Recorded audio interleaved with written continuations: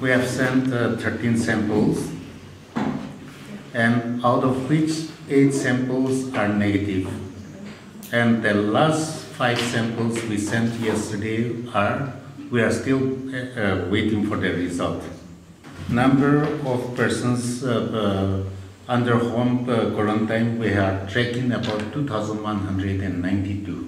One thing which we have done and activated is probably our state is also much earlier than many other states, is we have declared COVID hospitals.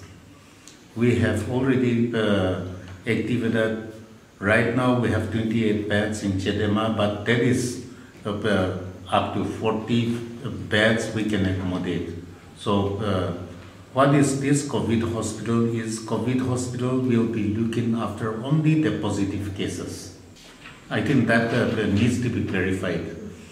And why we want to separate this COVID, why we want to name it as COVID hospital is we don't want to mix up this COVID positive cases with non-positive cases, whether patient or no patient.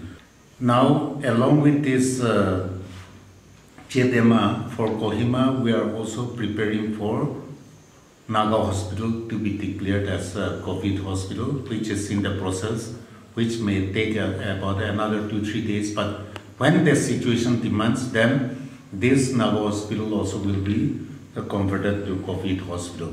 Dimapur, we have already activated COVID hospital. That is Dimapur District Hospital. We have 100 beds available for COVID patients. And we have ICU facility available for COVID positive patients. From the beginning, we are talking about social distancing. And let's make it clear to the public that this coronavirus is not airborne disease. So that's why we are emphasizing on social distancing. We are emphasizing on hand washing.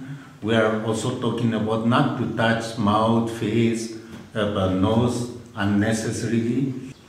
The issue of this public health crisis is that it is spreading fast and spreading very fast. Why? We don't care about our coughing hygiene. We don't care about our contacts.